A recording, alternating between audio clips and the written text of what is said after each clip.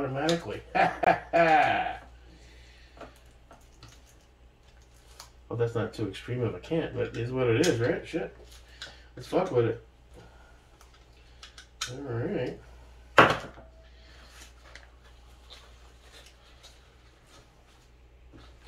Boys, I think we've done it.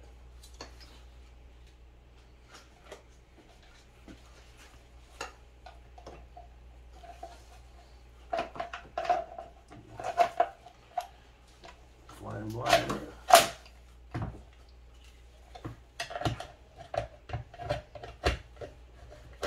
Oh Christ, come on. I know, it's meant for a surefire and you're a cheapo streamlet. But I'd say we've got it.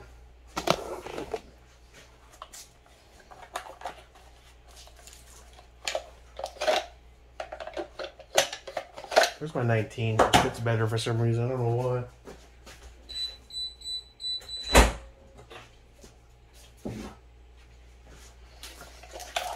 It's clear, but quick check. Good.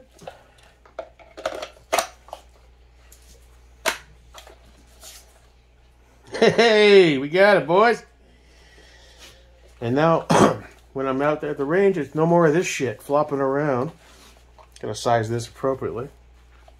But I'd say that's a winner chicken dinner right there, son. And much better than the True North strap. Look at the size of that bitch. Cool. And just like that, I think we got it. Thanks for your help, brother. Appreciate that. Block 19's in there now. Another problem I've been having with the Safari, it doesn't seem to like that Streamlight TLR as much as it wants a Surefire, because my buddy Surefire slides right in. Now the 19 tends to go in easier. I was having easier luck. The G34 MOS Gen 5, however, for some reason, it's a little sticky. I mean, it still works, but there's tension there. Still trying to figure that part out. However,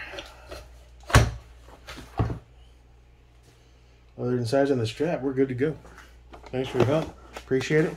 Can't wait to test it out. Jake America.